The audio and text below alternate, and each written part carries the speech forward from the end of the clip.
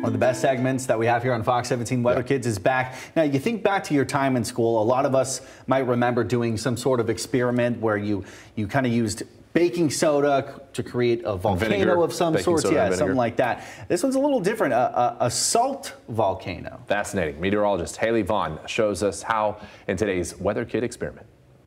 Hi, I'm meteorologist Haley Vaughn with Fox 17 News, here with Mrs. Tiller's first grade class at Gobles Elementary. And with this science experiment for today's Weather Kid, we are doing a salt volcano. So all we need is to have our jars filled with water, salt, food coloring, and some vegetable oil. That's it. And we're going to create this salt volcano. So what I'm going to have you guys do first, you all chose a color. I'm going to have you squirt it in and do as many drops as you'd like, but ideally somewhere between 3 to about 4 drops. That's perfect. So next what we're going to do is we're going to pour in the oil. You can see it. It's really still going. It's making a tornado. Okay, so I'm going to hand you guys this olive oil, and what I want you to do is I want you to fill it up to about here, so just a little bit above. And I'll tell you when. That's perfect. All right, and we'll do a little bit more in this jar. Good. Perfect. So we have our water, our oil, and our food coloring. Now what I want you guys to notice really quickly before we do anything else, do you see how the oil is not mixing with the water?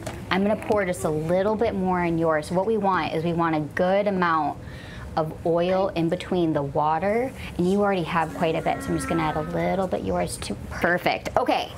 So now you can see that thick line between the oil, the water, and your food coloring. You can see how it does not mix. It's because it has different densities, so it doesn't want to mix together.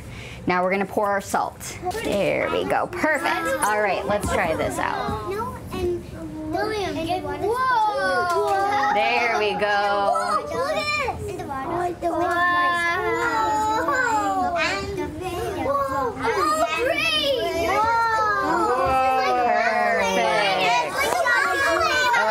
So did you see how it went up and down?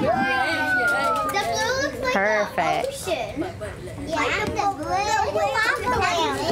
So what's happening is the salt, it's mixing with the oil.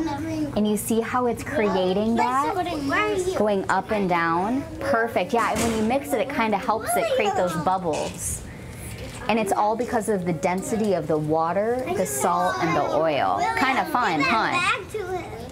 All right, so that is today's weather experiment. We have our water, our oil, our salt, and our food coloring, and mixing it just right together, the right amount of salt, the right amount of oil, and you get a little tiny volcano, or what we like to call a lava lamp. So all of this and more can be found on our website, fox17online.com.